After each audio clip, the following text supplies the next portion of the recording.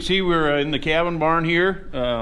Pen set up to mother the cows with the babies in inclement weather. We try not to come in the barn, but of course if Mother Nature throws us a little cold weather and snow and somebody's calving needing a little assistance, it's just nice to have the facility to do it.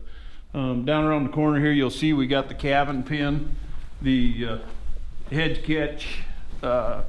If we've got a cow that's got a problem that we've got to help assist in the birth, that's done in this pen here, and then from there they can move into one of the hold pens for 2-3 days, whatever we need, just depending on weather.